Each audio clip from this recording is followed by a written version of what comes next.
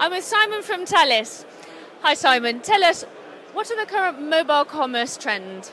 I think that the biggest trend that we're seeing these days, or most recently, is this idea of micro merchants being able to accept payments using their handset.